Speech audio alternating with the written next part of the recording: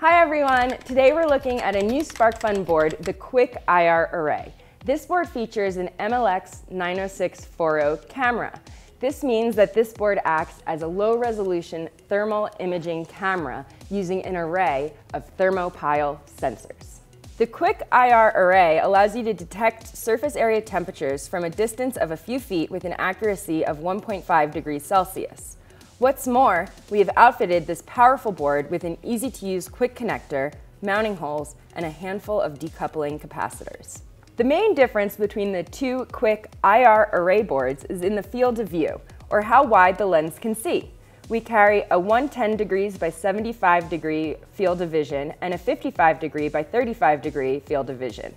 The higher field of vision will have a wider range of vision, like a wide lens on a camera. It's important to mention that these boards are not designed to interface with an Arduino Uno or similar board. Those microcontrollers don't have enough RAM or flash for the complex computation required of the MLX 90640.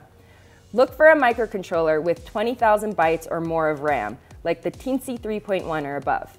Unfortunately, Teensies don't have quick connectors yet, so make sure you grab a breadboard and quick cable breadboard jumper.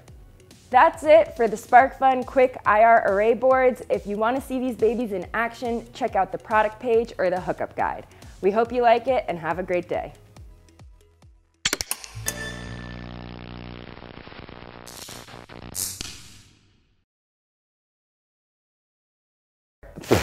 Okay. Mountain hole. It's cool. My script's just wrong.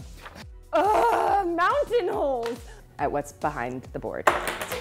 Mountain holes! Thermal imaging what? What is it? Camera.